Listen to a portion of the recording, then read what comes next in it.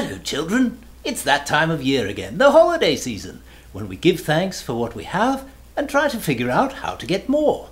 If you're on the ball, you'll also be evaluating your parents and deciding whether to take anything they say seriously. Now, you may have noticed that every year at Christmas time, they watch a movie called It's a Wonderful Life. This film contains a lot of important secret information about the nature of life. So next time they're watching, make sure you get in on it too. You can pretend to be naive. Just say, what's this?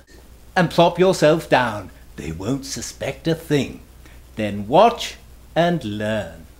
And as you're watching, I want you to remember these words. Talk George Bailey, act Mr. Potter. Got it?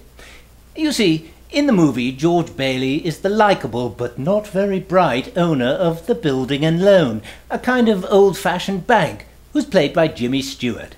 He gets the chance to see what life would have been like if he had never been born, and he learns that if he hadn't been so honest and nice all the time, then everyone else in town wouldn't have been able to take advantage of him. Instead, they would have had to deal with Mr. Potter, who runs another bank and who's more interested in profit and less in what people think of him. He bases his decisions on people's ability to pay, not their personal whatever. Very unusual, I know. So he doesn't say the nice things that George Bailey says, and people think he's mean. He's like the Mr. Burns of the movie, except he's Mr. Potter. No relation to Harry, by the way, an adolescent boy who's always got his hand on his magic wand. Literary metaphor? I'll let you decide. Instead, George Bailey has to live in a house that's falling apart and is full of his numerous underprivileged children, because he and his wife can't afford proper birth control, which is a real problem, because Mrs. Bailey, naturally, also enjoys a magic wand now and again. For relief, if nothing else. Wizard.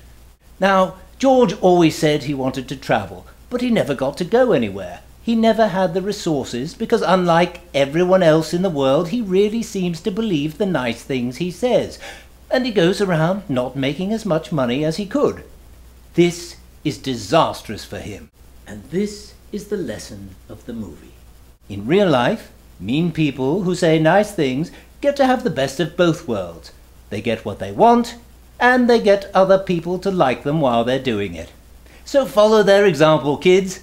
Talk George Bailey, act Mr. Potter.